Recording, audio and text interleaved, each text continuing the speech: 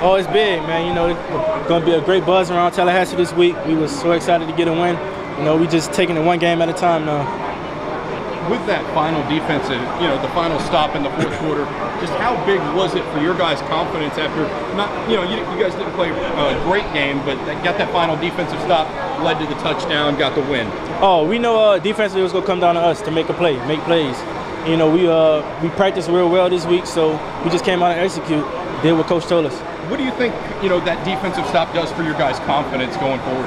Oh, we know in close games that we could stop offense. Did you guys like the fact that Jimbo punted? He had the trust in you guys to stop him? Definitely. You know, defense is the big unit in this team. You know, and we was happy Jimbo trusted us. You know, we had to make a stop, and I'm glad we was able to execute.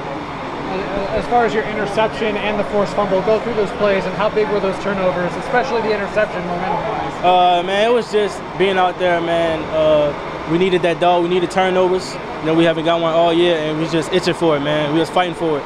And I'm glad I was able to make plays for this defense and this team. How big of a change in the locker room was there after getting the victory? I mean, what does that do for this team? Oh, it's big, man. You know, we're taking it one game at a time. You know, we just listening to coaching and practicing and executing, and this win is big for us.